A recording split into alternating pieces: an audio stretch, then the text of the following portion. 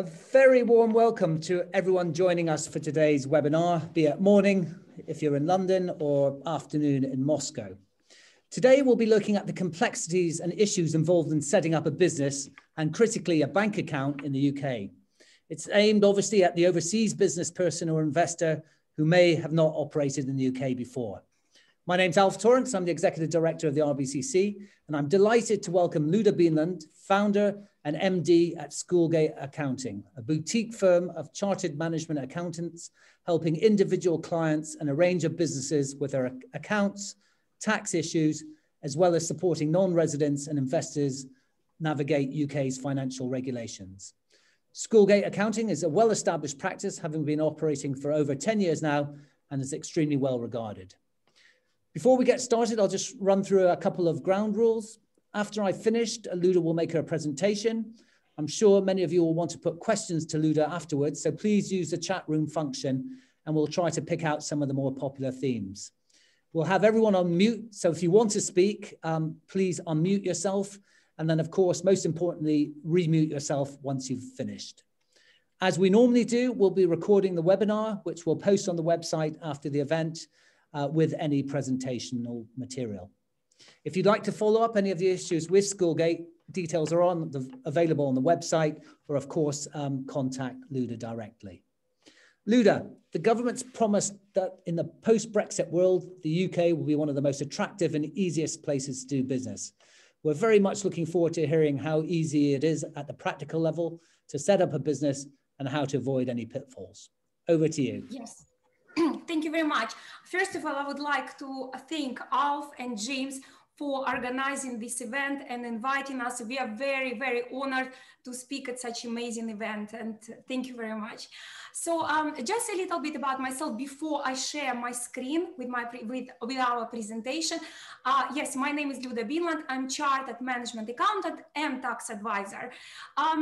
We are a small team of 20 member of staff. What we do, we deal with the companies, opening, closing, accounting,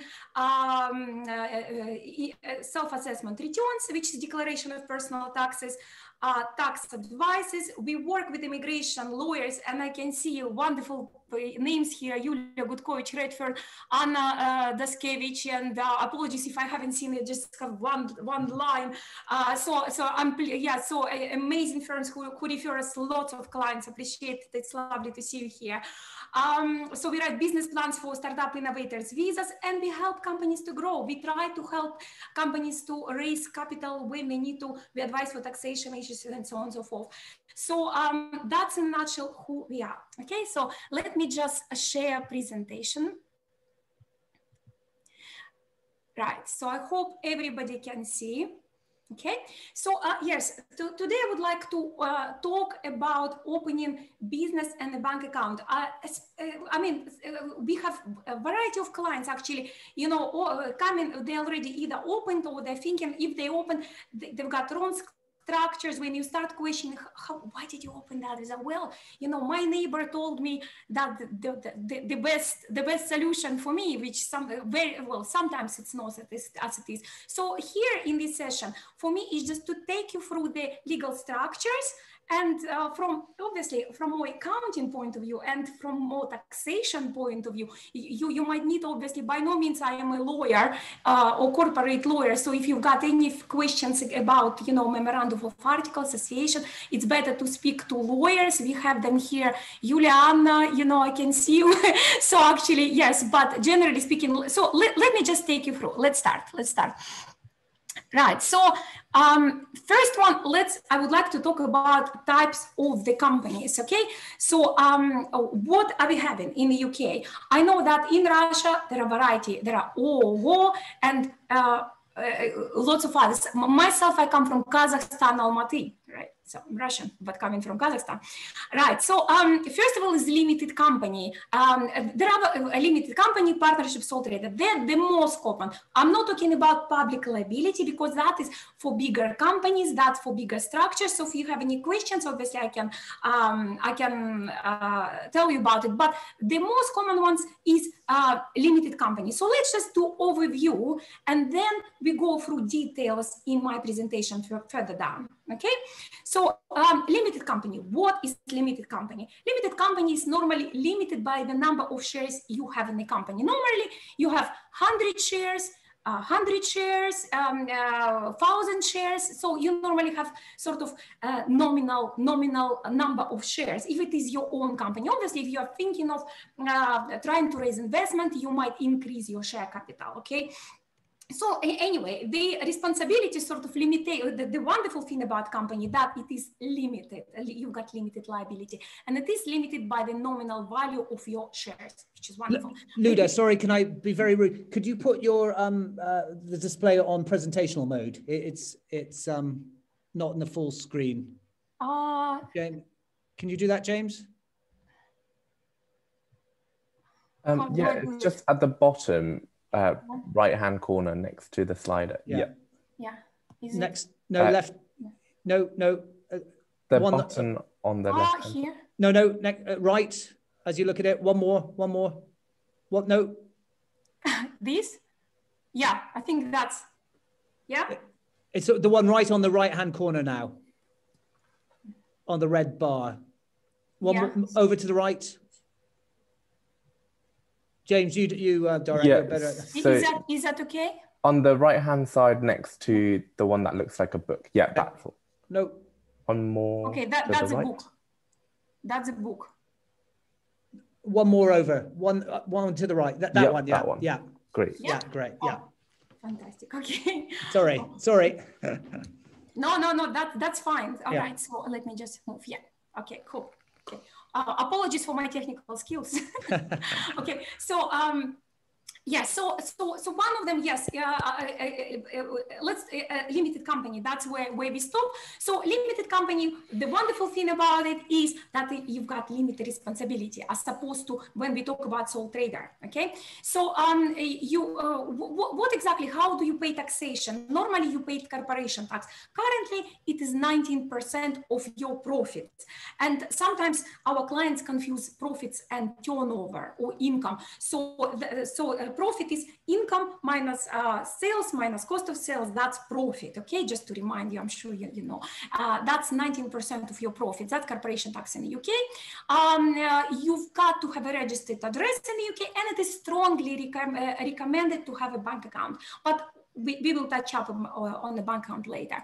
And also, you can sell your shares for gain.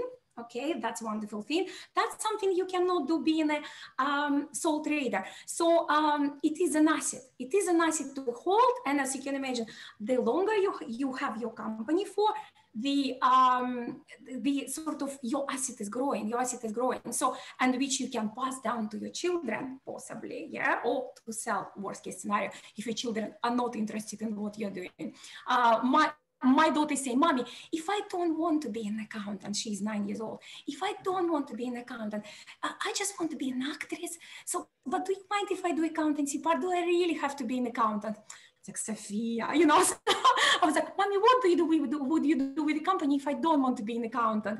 And she was like, "Well, I probably sell it," you know. So it is an asset you can actually sell. Okay. So now, overview of partnership. Partnership normally, in order, what is partnership? Partnership, the definition, where two individuals get together with a profit realization view. Okay, so basically you can't be on your own. You've got to have a partner. That's why it's partnership, and the minimum number is 2. Okay, so right, there are 2 types of partnership. I don't want to bore you to go into too much details. There is one traditional, the one LLP, which is on the screen. So traditional, you've got unlimited liability. Okay, but LLP, you've got limited liability by your contribution into your partnership. Okay, so which is also, so partnership, I would always call it, it's something it's something half company and half sole trader. Okay, that's pretty much limited liability partnership. So now you cannot sell shares here. Okay, you cannot really, so it's once you've gone, you can't really sell it as, it's not really an asset to have, unless obviously LLP's got some assets, which is wonderful. Okay, but just your share isn't really worth anything. Yes, well, structure is very flexible. Now, taxation in normally being a sole trader or partnership is not as good as limited as a company. And the reason for that, you remember, company pays 19% corporation tax. Partnership, how it's normally, partnership itself, they do not pay any tax. However, that profit which partnership generate, it gets divided and allocated to partners, and then they are like sole traders, exactly the same way they pay taxes, okay? And sole trader, they pay income tax 20, 40, 45%.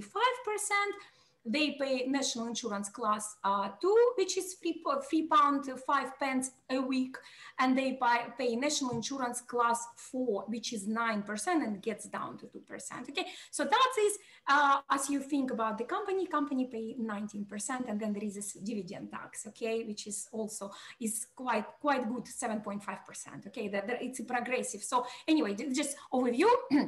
So now, if you say, Luda, you just told us all wonderful things about the company, you talk about partnership, so why on earth I would have partnership then? If you say there is some liability here, more tax to pay, why would you do that? Well, one of the advantage of partnership is a great flexibility. For example, in a company, as you can imagine, you've got lots. For example, it's normally partnership is suitable for architects. I mean, one of the examples, don't just take exclusively what I say, but one of the architects, firm of architects, accountants, okay, tax advisors, any professionals, I suppose. And the reason for that, imagine if you have a company, you give someone shares, you want them to participate in share profit, right? You give them shares.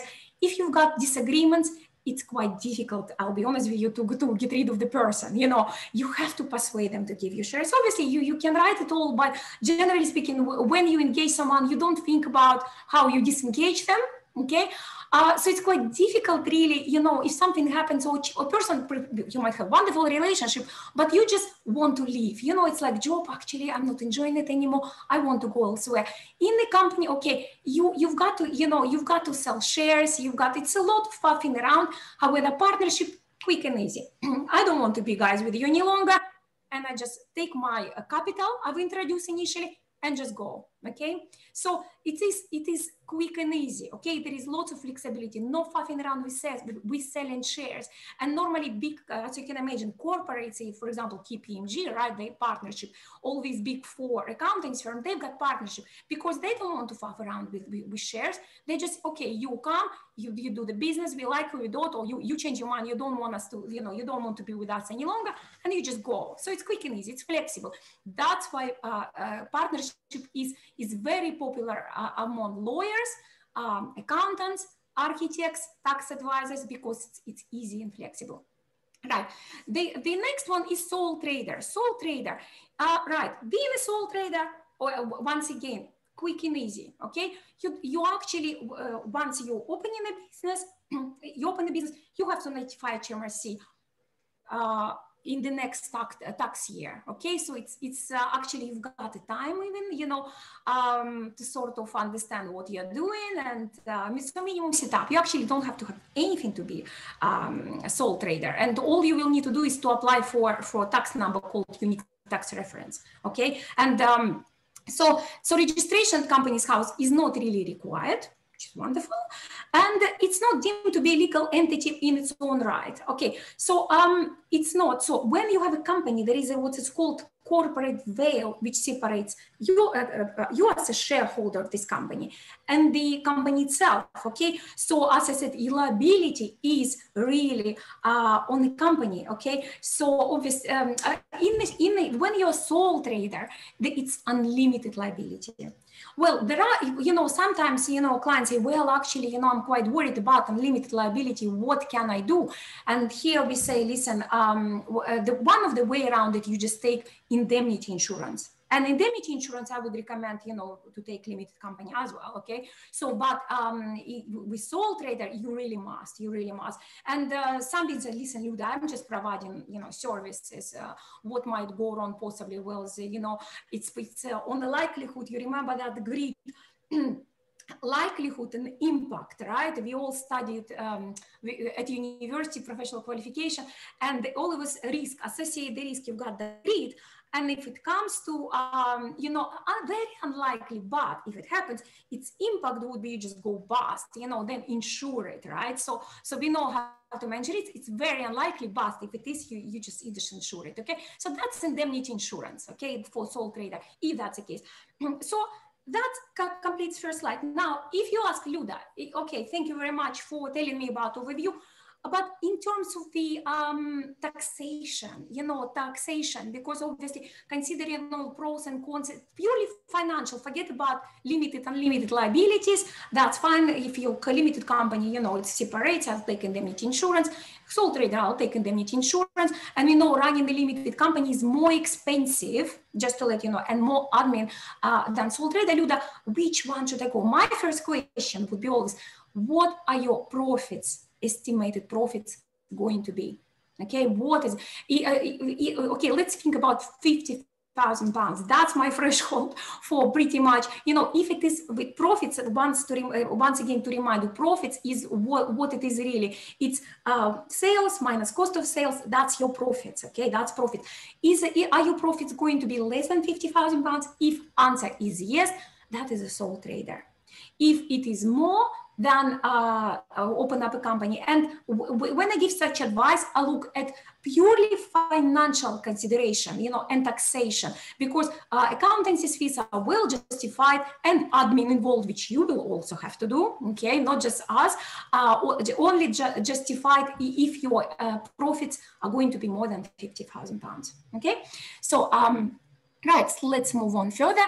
Right, so the last one was sole trader. So I just want to talk about sole trader and responsibilities, okay? So, right, so normally, just to give you a bit of heads up, what is a sole trader, what year end you need to choose and so on. For normally, in the UK, there is a tax year which starts 6th April of one year and it finishes 5th April of the other year. Therefore, normally people call it tax year 1920. So we are now with you 2021. It doesn't mean we are talking about 2 years. It's just 1 year. It starts in 1 year and falls into the other year. Okay, that's why it's called tax year. So normally we advise you to keep that year and coincides with the tax year. The reason for that, you have a choice of actually choosing something else, like a company. Company choose any year and they want, okay? So, however, unfortunately, if you choose something else, the other year end rather than 31st March or any day up to 6th April, you will be taxed twice, okay? Don't ask me why. That's a HMRC decided. If you want different year end, there would be what's called overlap profits, but I'm not going to bore you with that for long, just to say, quick, you know, very simple. Just keep that finance, you know, that's a tax year. You know, you don't have to have year end 5th April. You can just have 31st March, and HMRC accept that. That's fine. So now, when do you have to register? So that's your tax year. We are now in the tax year 2021. Okay, and it's going to finish on 5th April this year. Okay. So if you started trading in this tax year, you have to notify HMRC by 6th of October 2021 to file self-assessment by 31st January 2022. Okay, that's following January next year. Okay, so you know some what's involved. I mean, when we are saying applying, you just find, you know, either we can help you or someone else, or you just Google register for self-assessment as self-employed. Okay, that's where you register.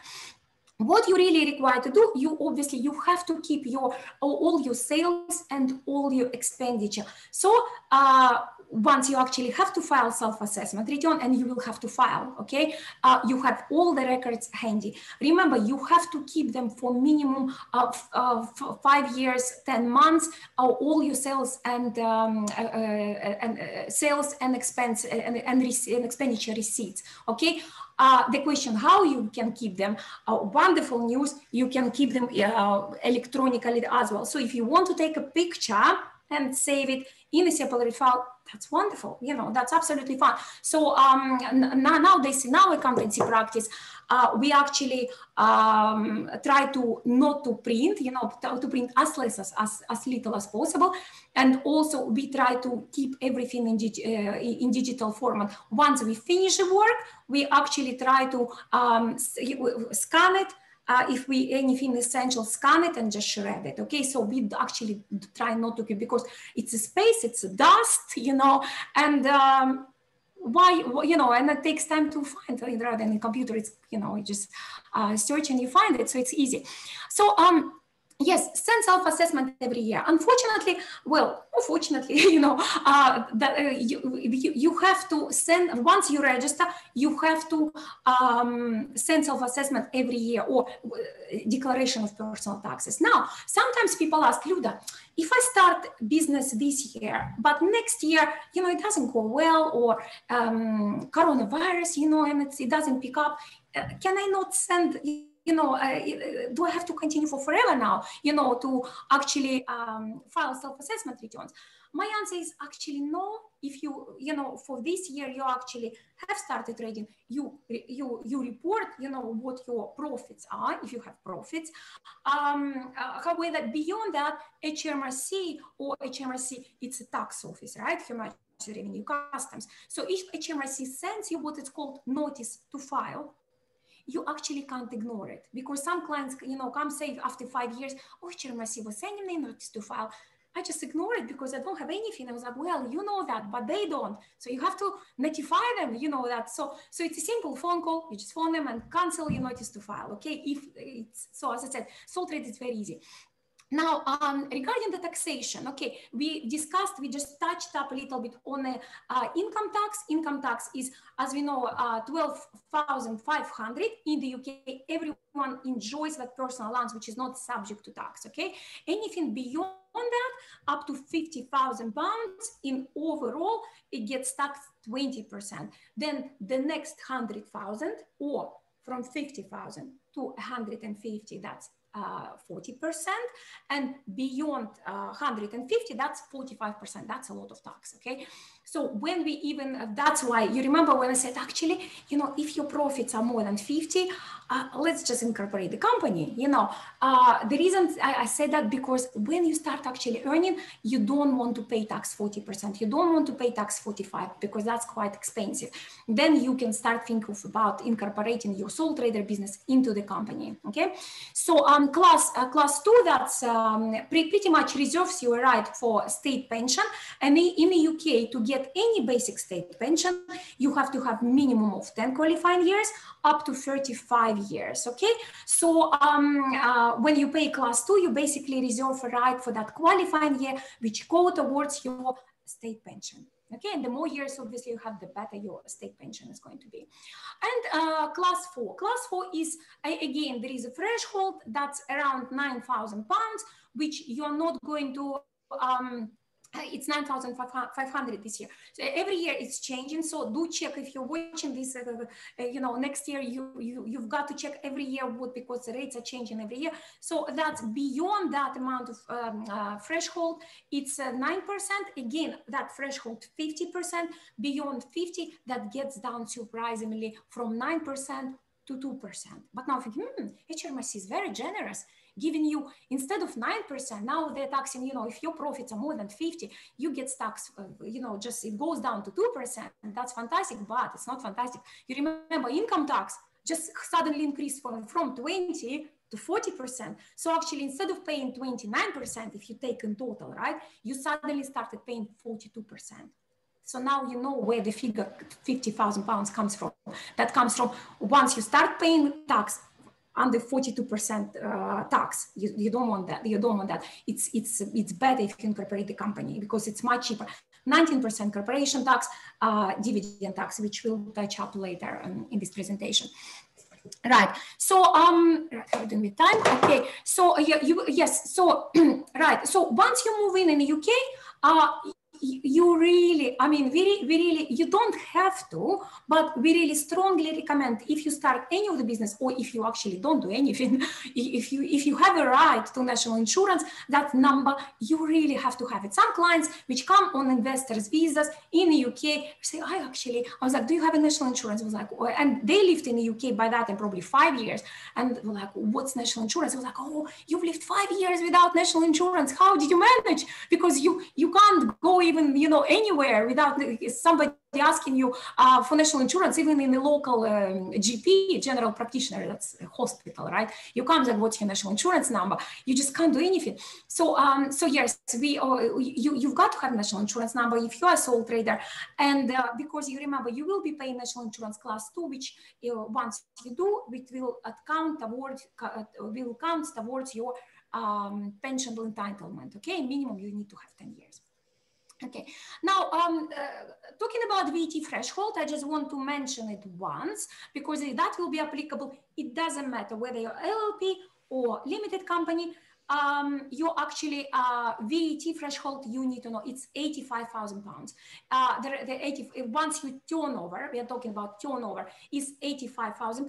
You've got to register for VAT. Now you might ask, Luda, okay, £85,000, like for what period and how do I know? So now what you need to know that there are two types of registration for VAT. One is voluntary, which pretty much I just want to register. My turnover is not at 85.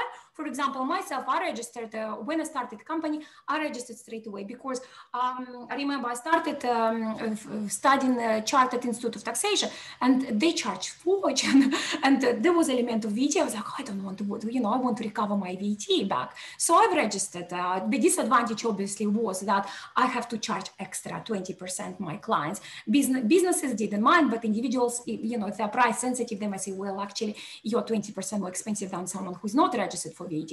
So that's voluntary. Compulsory, you look, there are two tests here. One is you look back 12 months. That's pretty much what you need to realize, not just you wait 12 months. You started, for example, last month, you just look 1 month back, have I reached 85? Second month, you look back 2, 3 months, 4, up to 12 months, and then it is a rolling basis. You look back every month, 12 months back. Have I reached? If you have reached, you have to apply to register for VAT. Or the other one is future test. If you are lucky enough and you might say, well, I've just opened up a business and I've got massive already, you know, contract in the following, you know, 30 days, I'm going to start, and it is on its own. In the month, it's £85,000. So if you are expecting turnover in 1 month, £85,000, you've got to register it with the HMRC for VAT pretty much straight away, as if on the historic test, you pretty much, if you breached it, let's say, we are now what, in February, right? In February. So you have to apply by the end of March to be registered from 1st April. So you have pretty much time, you know, to find out what you're doing, your bookkeeper does, plenty of time, sort of thing. As with future test, you've got to apply straight away. That's what you need to bear in mind, okay? So, right, so now let's talk about, we discussed some advantages and disadvantages. So just pretty much just overview what we haven't discussed. That's, okay, being a sole trader, quick and easy, okay? So pretty much you started, you don't even have to straight away notify FHMRC. So imagine if you start doing anything now, you just have to by 5th of October notify HMRC to apply for unit tax reference. Now, what happens if you don't? You even, I can surprise you. I mean, by no means I'm advise you, but clients do register in December, in January, suddenly, you know, wake up, oh, actually, I think I actually, you know, was doing some business. I wasn't sure whether it was hobby or business. Luda, do I need to? And it's like, okay, it's fine. So as long as you get that unique tax reference in time and you file self-assessment by 31st January next year, if you start doing business this year, that's absolutely fine. Okay, that's absolutely fine. But obviously, do remember that the HMRC nowadays take time to issue you unique tax reference. We registered client in January, so we phone up HMRC, it's like, where is UTR? Where is UTR? You know, client is really, you know, worried, concerned. And we said, but okay, we will process it by 6th May. That 6th May, okay? So, and obviously when we told our client, he almost fell off fell down. Sorry, fell down. He was like, I was like, are you not mistaken? That's 6. I was like, no, I know. We also ask HMRC just to, to make sure it's 6 May. They did say 6 May. So therefore, what I'm saying, if you started or you're thinking of starting, just apply for unit tax reference straight away. That's my advice. Don't wait until, excuse me, October or January, do it in the last moment. Just apply, make your life stress-free sort of thing, right? Right, so, apologies. Right, you're in the control of your business, okay? And it's your money, yes. So, okay, that's a nice bit, okay? So some people, when we are all employed, we're thinking, wouldn't it be nice if I just have my own business? I am boss to myself, take all the holidays in the world. I'm in control of my business. But once you actually have it, you're thinking, oh, wouldn't it be nice if I was just employed? You've got all holidays, nobody bothers you, you just, at 5 o'clock, that is a goodbye, I'm off, and you're not worried about anything else. So you just, so that's, but that's true. You're in control, in control until 12 o'clock at night. You remember that? So, and you've got low setup costs. That's true. You don't have to have a penny, to actually start up a sole trader business. Okay. So now, so that's advantages, and as I said, if you comparative with employment, always, all things are comparative. If you compare with employment, okay, as we touched up on employment, being a sole trader is more sort of tax-wise, it's more beneficial. Okay, it's more beneficial because you're actually going to pay 3% less tax. Okay, I'm not going through employment taxes, but but obviously being a company is even better. But so if you are below £50,000, so your expectation, I will get less probably first year, then probably a sole trader is better for you. If not, consider unlimited liability bit. So being right, disadvantage. As I mentioned, just said risk of unlimited liability. Okay, how to close it? Get indemnity insurance. Go online, do Google indemnity insurance, go to what is it, quotes, compare, right? So do comparison. And just to give you an example, it was very interesting. We've got ourselves the indemnity insurance. We've got it with Trafalgar. We've got preferential rate if you're a member of Chartered Institute of Management Accountants. So this year we found it was massive, cost increased by £1,000. I don't want to pay £1,000 more. So we did a Google search and I found insurance called B. So I was like, okay, who are they? And they were actually quite reasonable. So I came back to my insurance and I said, listen, do you do price match? Because I like you, I want to stay with you. And they actually, surprisingly enough, straight away, they said, yes, we can do price match. And we, actually, so that's, we don't pay with that much. So all I'm saying to you, how you can take sort of something from there. If you like particularly insurance company, I've heard about this one, but I'm not sure about the other ones. So what you can do, find out from your preferred, company of your preference, how much they fee. Do research and then come back to them saying, can you do price match? Because I just like you. I've heard about you more than about anyone else. So that is just, but indemnity insurance, whether you're a company or a sole trader, by all means, I do strongly recommend it. As I said, it comes to high impact, a likelihood, quite unlikely, then insure it, okay? Right, as I mentioned, yes, any business, if it is your own, whether it is company or sole trader, involves long hours of work. Okay, sometimes it's stressful. The reason why it could be stressful because you are the one, you don't have a boss. As we are employed, you say, oh, boss will sort it out, 5 o'clock, I'll go home. Now it's you are the boss, you're in charge, you have to sort it out. And sometimes, because we are basically seeing lots of different situations, sometimes it can be stressful. Sometimes there is no denial, but it's up applies not only to sole trader, but generally having your own business. And when you start up, yes, you perform a lot of different roles. You are a marketing manager and salesperson and technical advisor and so on and so forth. So you are in different shoes. That's the advantage of that. You've got amazing experience. Okay, so let's touch up on talk about 34 minutes. Private company. Okay, so so that's limited company. As we said, the beauty about it, it's limited liability. Okay, and there is a corporate veil which separates the company and yourself. That's wonderful about it. Also, if your profits are more than 50 grand, by all means consider registering a limited company. Okay, so now registering a company, and I just want to quickly talk about registration process. You can do DIY registration. Okay, so sometimes clients ask, Luda, can I register a company myself? I say, well, generally yes, though having said that, we've got one client who said, yeah, you know, register, you know, if you want, obviously, we can register a lawyer, you know, there is Yulia there, Anna, you can, you know, go to them, they will register. However, you know, so we had one client, you know, he was like, once the next question, Luda, can you tell me, how do I fill out that?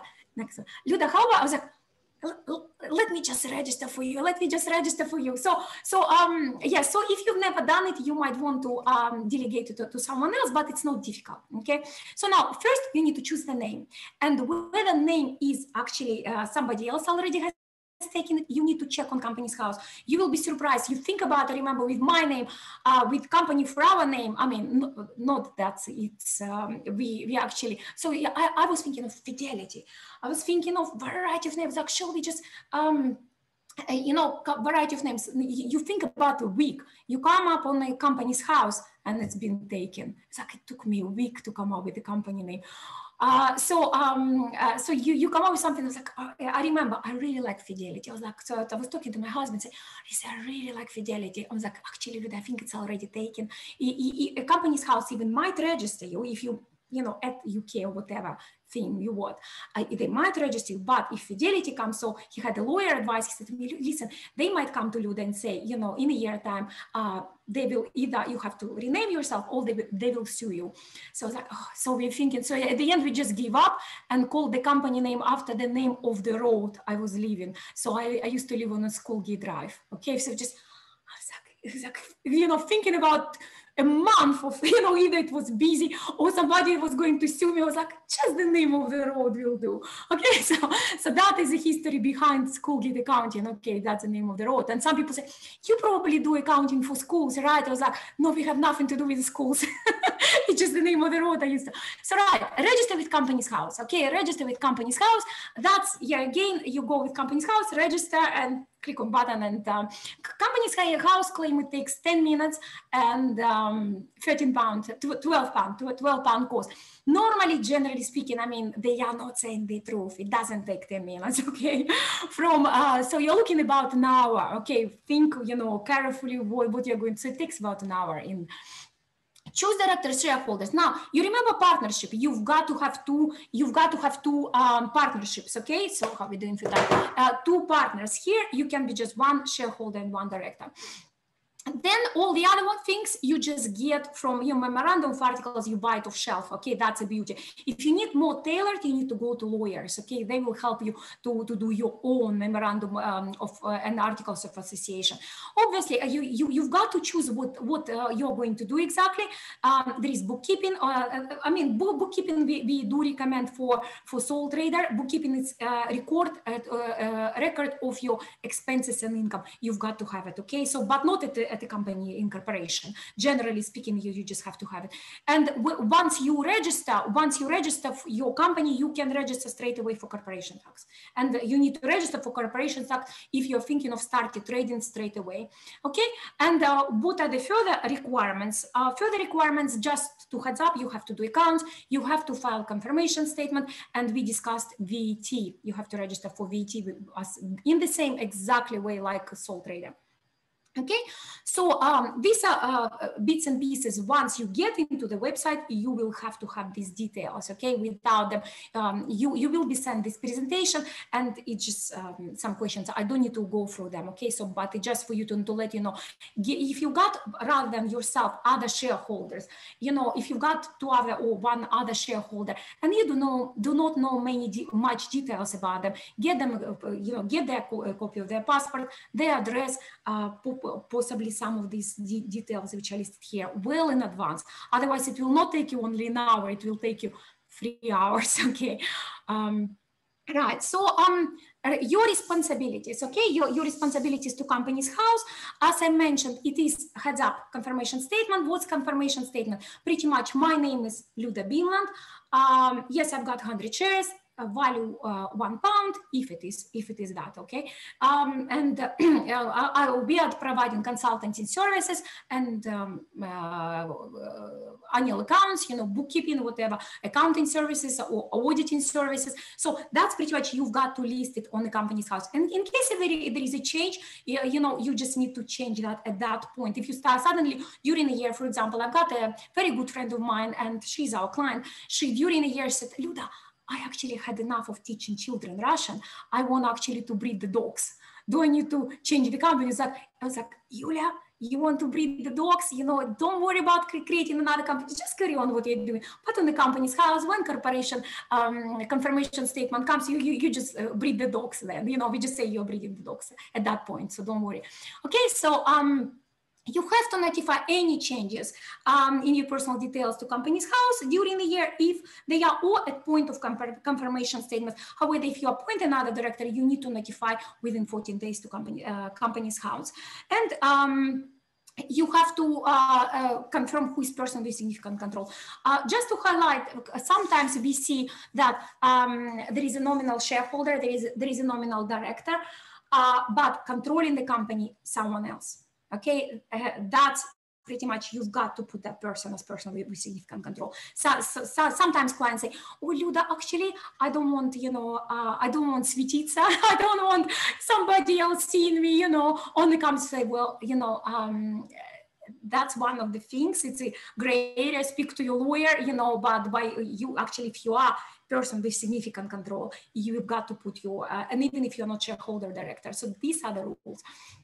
Right, then limited liability partnership. As we mentioned, you've got to choose the name, register. You can either register electronically or by post.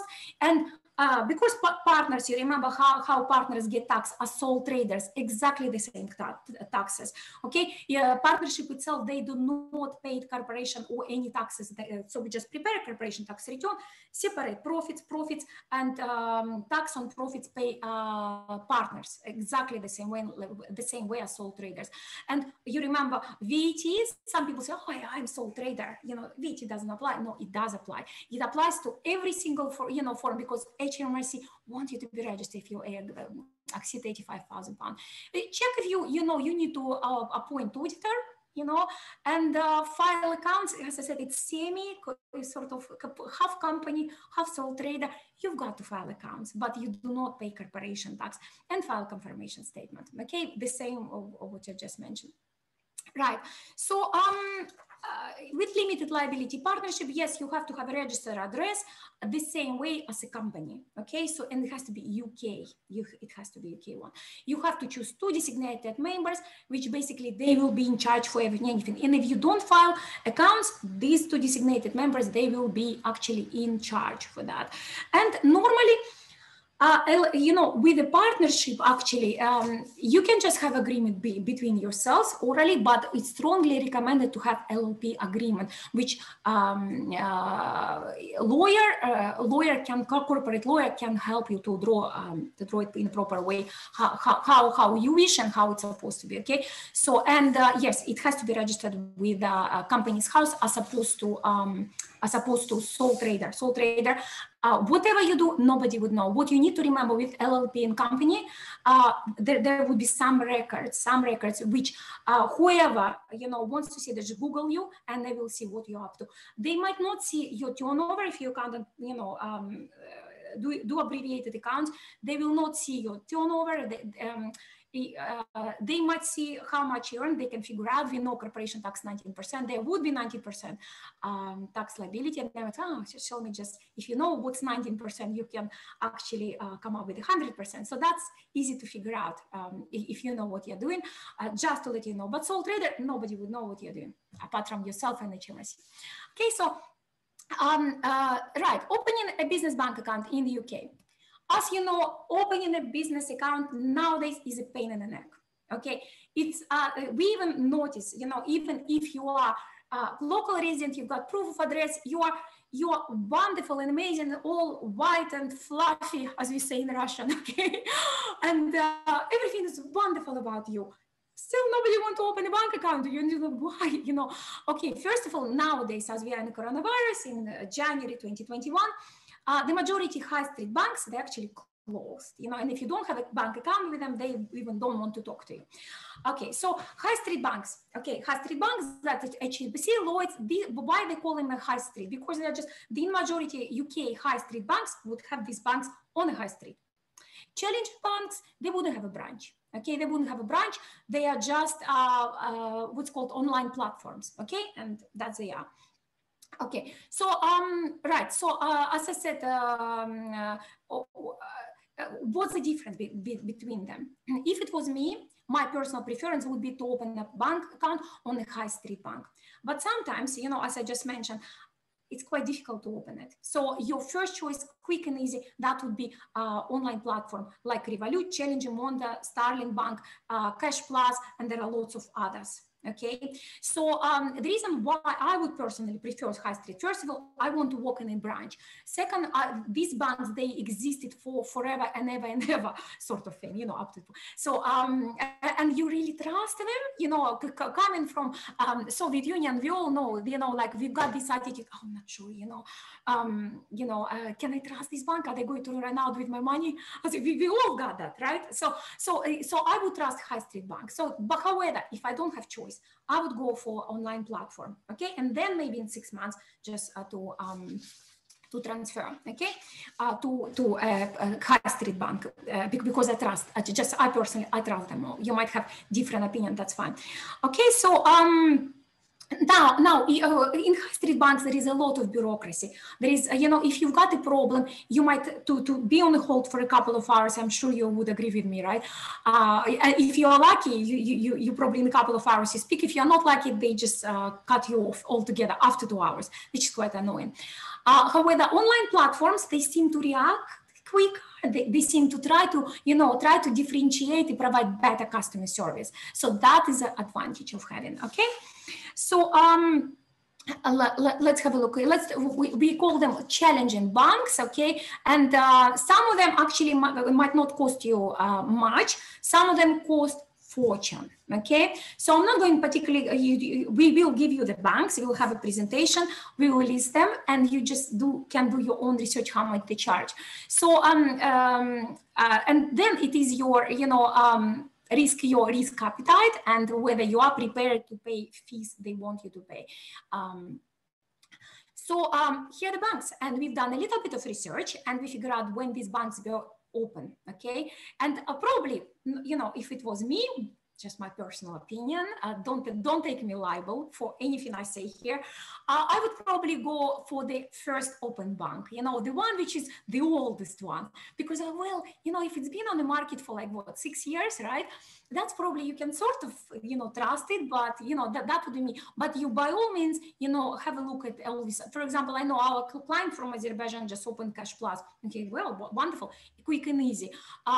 Some clients, you know, say highly about freest money, saying, listen, open up a bank account with them is quick and easy. So they're enjoying that. GuavaPay is a new one.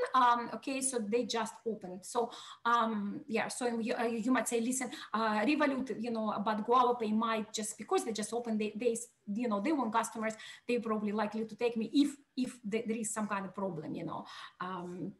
So I'll leave it to you, but these are the banks and you can do your own research on them, okay? Right, so what do I need? Just a quick overview. I know we are already passing, I'm 3 minutes over. So what do I need to provide? So generally speaking, you're going to be asked questions. One of them, if you're the only single shareholder and the only director, you can Google Kinetic, HSBC Kinetic, if you like high street banks, and they open up bank accounts, okay? If you are the only one. So that's Kinetic, that's K-E-N-E-T, okay? Kinetic, okay? So please do Google them, and they do open if you are the only one. Right, so be ready. They're going to ask you in the application what service you provide to your turnover, that's your sales, in the next 12 months, beneficial owners, authorized identity, and be ready. They will ask you proof of address. They will want to see a document with a utility bill or a bank statement, your personal bank statement, dated with no longer than the last 3 months. So just to get these documents ready, okay, and upload them into your PC, okay?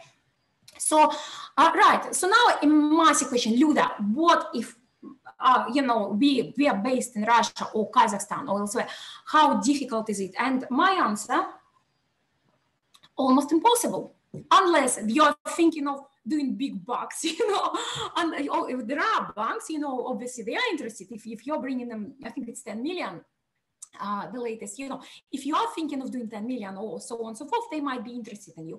Rather than that, it's impossible. So in this case, you might ask, Luda, what do you suggest we do then? You know, we really want to do business in UK. We are not ready to come, but we genuinely want, and once business established, up and running, we want to move in the UK, get proper visa. That will be Anna and Yulia there. You just come to them and so how, okay, there is a way around it. You can hire a director. You can hire a director. Normally, I don't call it nominal director because I don't like a definition of nominal director. That's pretty much they pay you for just opening a bank account, which is not really right. Okay, so you hire a proper director. You hire a proper director. You give them, you know, you have employment contract with them, you assign them, and you pretty much, you know, let them run your office. Let them run your office, and that's pretty much, you know, provided it is genuine, you know, not just, it's just one of the nice things. Once you have local resident, it doesn't have to be British. It just has to have a proper visa, not a student visa, for example. By proper, apologies if there are students there.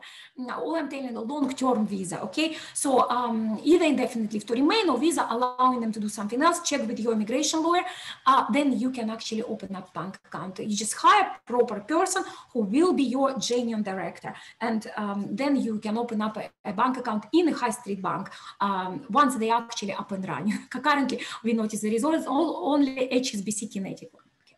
So right, so I finished here. Once again, my name is Luda Binland.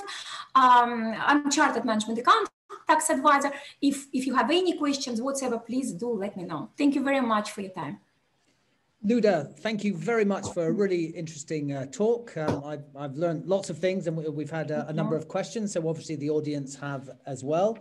I found it quite funny, your problems with naming your company and ending up by naming it on the road. And actually, it rings very true, because one of our members, actually a big financial institution, did a huge rebranding exercise and spent, I'm not sure how many, but you know, literally in the hundreds of thousands on this big rebranding exercise, and found out after they'd launched that actually a very small company in St. Petersburg actually had the proprietary rights to the name. So they ended up in all sorts of problems trying to resolve this. So you're absolutely right. Anyways, enough of that. Going to the questions, we've had one from Olga, and she asks, can a person open an LLC if he doesn't have a national insurance number? LLC. That's what she's put down. Limited liability company. That's a limited company. Yes, yeah. Yes, it can. As far as I know, yes, it can. So you don't have to. But as we said, we strongly advise, yes, you can. Okay, thank you. That's an easy one. Next question. It's on banking, and I know from our own experience, it's an area that many members have issues with, as you've pointed out yourself there. And the question is whether there are issues if there are overseas shareholders or directors, not UK residents, and banks might refuse opening an account. What do you recommend, and which banks would you recommend? Sure. So basically, provided you've got a local director, okay, so if you want to open a bank account, and there is no problem with having, well, as much problem, it's not critical not to. So it's fine to have overseas investors or shareholders, but you really got to have someone UK based. And I would normally say have at least, obviously if you have a shareholder, I'm sure he would be happy, or she would be happy to be director of the company. So you need to have at least one local resident. And if you have one, yes, be ready. It will take a while.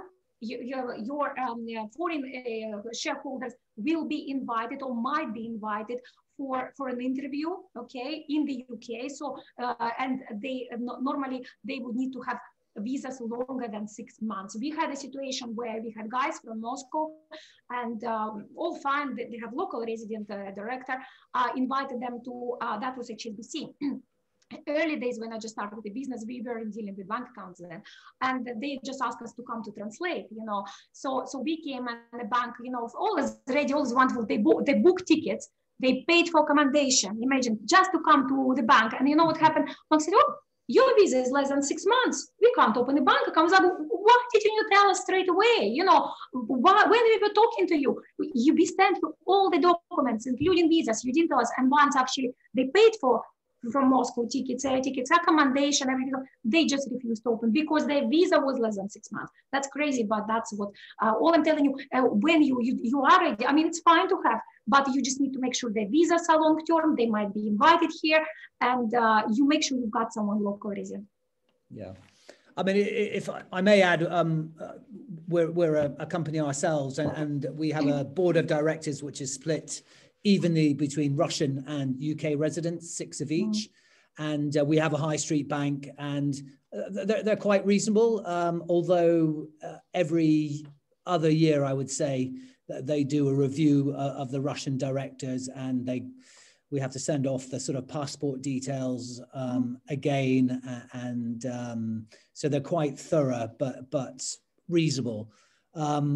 That said, we have quite a few members who have had issues, and maybe because of their clients, I'm not sure, but on several occasions, despite having banked with a certain bank for many, many years, they've been told that they have 4 months sorry, less, 2 or 3 weeks to move their bank account elsewhere with no explanation as to what the problem is, and it becomes a real issue, and it's quite a worry.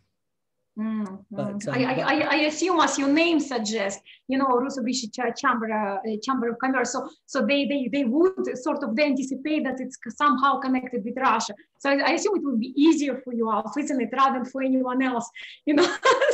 So there is an explanation here. There would be some Russians. Yes, exactly, yeah. But yes, yeah. But I think what we find is that the frustrating thing is the banks give no explanation, and it's impossible to appeal the decision. And absolutely. Once they send you, we are just saying, our clients say, Luda, I've got a letter. What do I do next? Do I have a chance to cancel? Just look for a new bank account immediately. You know, just chances pretty much, you know, 1%. Yeah. So, but you really don't have much chance. Just straight away look for something else. Yeah. Okay, we have time for one more question, and we have one. It's quite specific, so it may be something you decide to take offline, but I'll ask it anyways. And it asks if an LLP, one of the partners, works and pays tax in Cyprus, and the other has an insurance national banking number, I'm guessing, working in the UK with a salary of around £100,000. How are the taxes paid on dividends for each person in the LLP? So I suppose the jurisdictional. Okay, LLP, remember, they don't have dividends. So what? Do you mean share profits, right? Because in LLP, it's a limited company, it's got profits. So generally, okay, so if you create a LLP, if I understand the question correctly, and you work, you're not tax resident in the UK. I think it both. I think the point is that one director or one partner is registered in Cyprus, the other is in the UK. How are the taxes decided? I suppose it depends on their tax residency position. Okay, I would have a look.